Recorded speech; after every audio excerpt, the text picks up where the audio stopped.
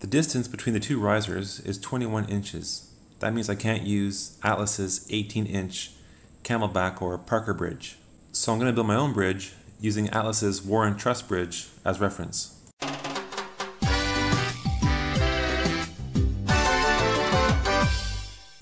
The first step was to make all the trusses for the bridge, and according to my reference point, each truss was about 2.5 inches on the base. Using basswood, I cut small little pieces to make my template truss. I put it together to see how it'll work, and then I just took my template piece and cut pieces from another piece of wood.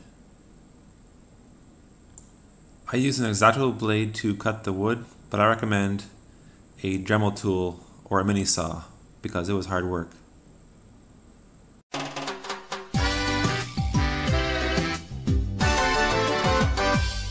"21 inches divided by 2.5 inches gives us 8.4 inches, so I made 8 trusses for each side and left little gaps to cover the 0.4. I painted all 16 trusses, the base and 2 sidings a flat black, and then I glued the 2 sidings to the base using wood glue.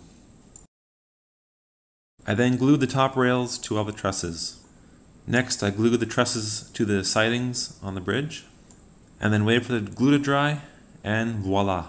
Next time I'll use thinner pieces of wood or even styrene, but for now, it works fine.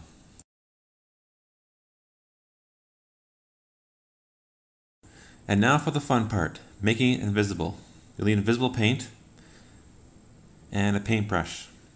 I'm not sure if this invisible paint is half empty or half full, it's hard to tell. Apply your invisible paint on pretty thick.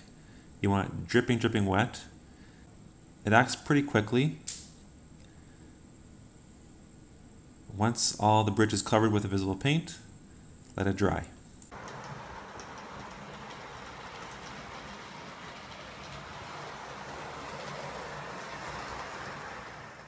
It turns out the invisible paint wears off after time, so just for fun, I thought I would experiment on other things.